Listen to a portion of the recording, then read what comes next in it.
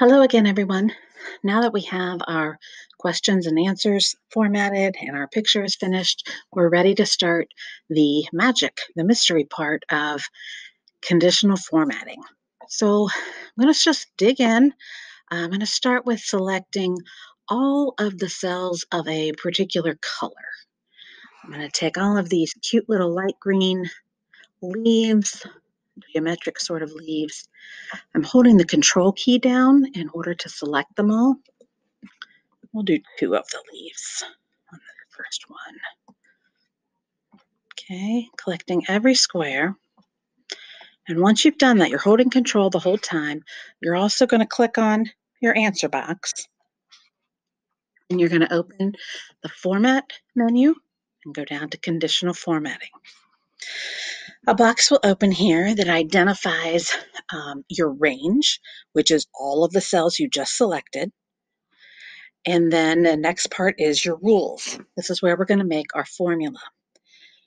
Click on the down arrow and go scroll all the way to the bottom and choose Custom Formula Is.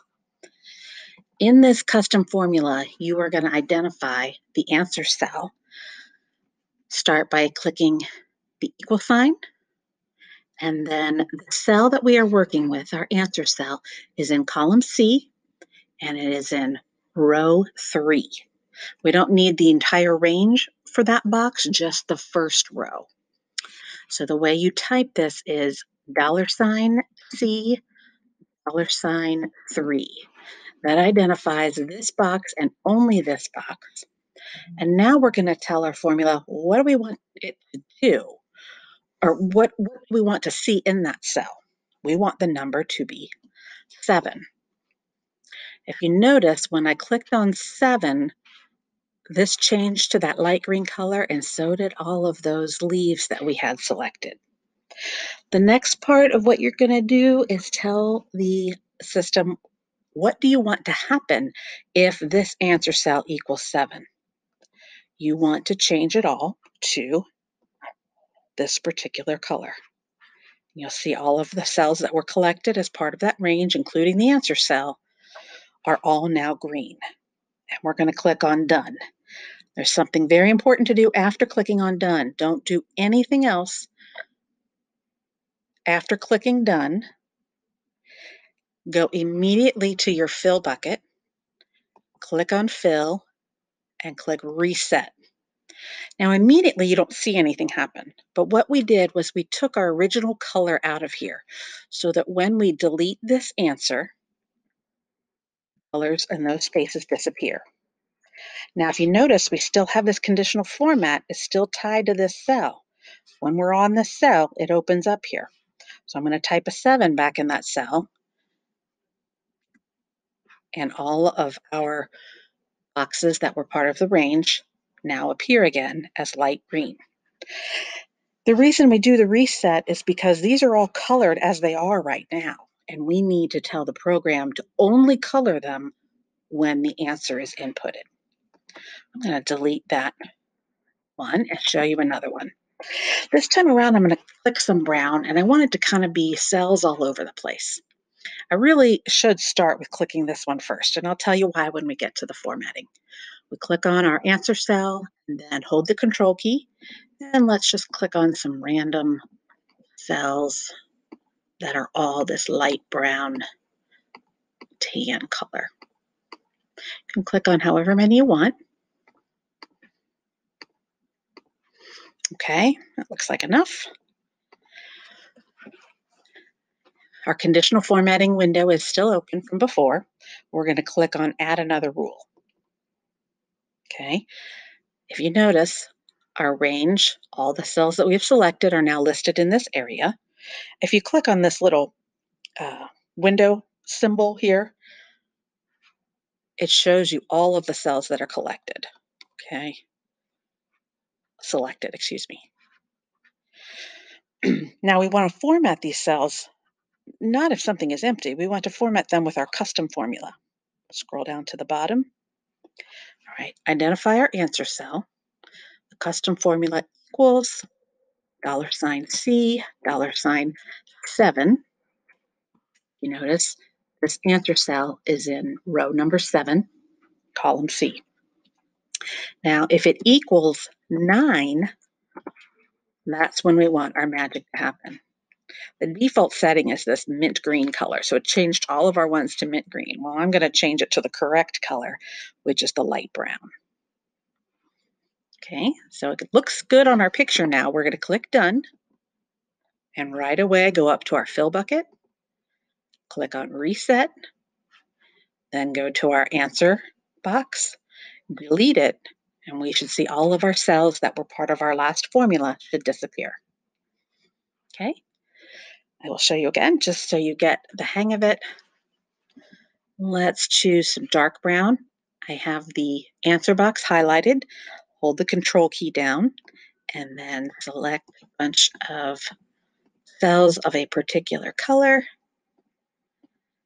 I like to make mine a mystery, not do very many cells in the beginning so that the kids have to kind of guess what the picture might be.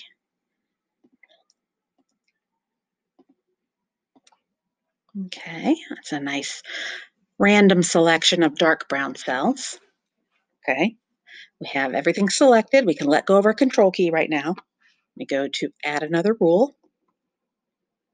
Our whole range is now highlighted. We want to set our formula. Scroll to the bottom. Custom formula is equals $C, $11. You see our answer box is in row 11. And if it equals 5, that's when we want it to do some formatting.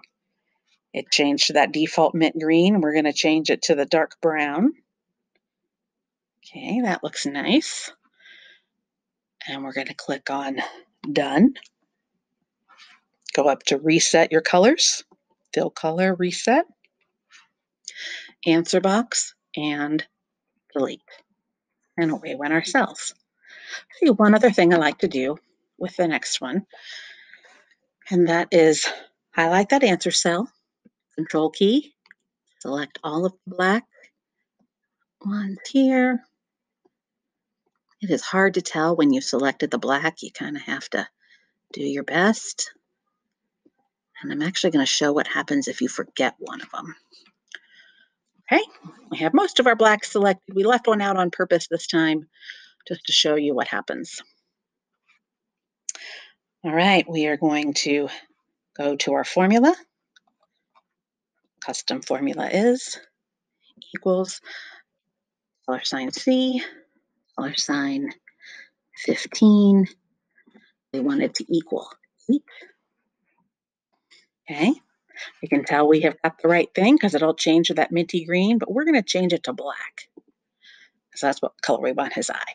Now, when that happens, you can no longer see the answer over here. I like the kids to still be able to see the answer because I think that's why we're doing this. I want them to be able to visually see that. So I changed the text color in this conditional formatting to white.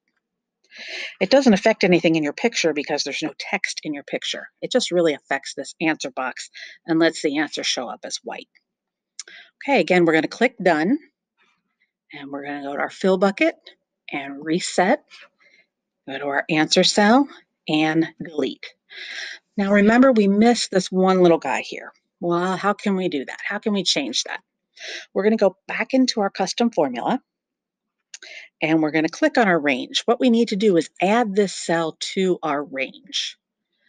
Our range opens up. You can move this box around, and we're going to add another range here at the bottom. And we're going to go click on this little cell. It's now in there. We click OK and Done. We have to go and reset again. Always have to reset after you click Done. Reset, and it disappeared because the answer is not in there. If I put the answer back in there, you will see that all of the cells, even the one I added there at the end, show up when you type in the correct answer. Okay, I'm going to finish the rest of this formatting, and I'm going to put this file in the comment section so that you can have it and use it for yourself and try it out.